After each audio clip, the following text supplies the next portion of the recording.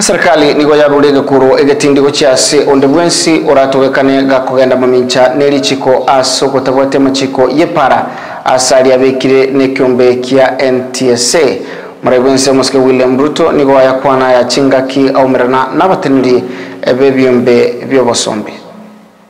Contribution of corruption aids overspeeding, reckless driving, drunk driving, and allows those who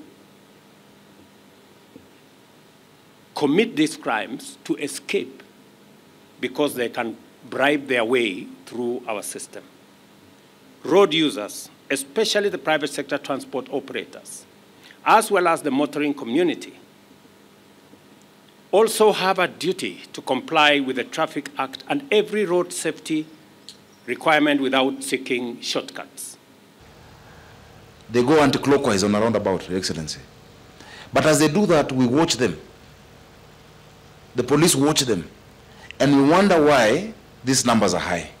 I don't think there's a need for much more, than we already have within our legal, frameworks. The laws are clear. Let us just have the shared responsibility to do what is needed to be done. Majority of the road crashes are preventable as they arise from bad road user behavior. We witness daily reckless driving, speeding, drink driving, overloaded vehicles, pedestrian crossing at undesignated locations, non-use of helmets, safety belts, and much, much more as we go along to use our roads.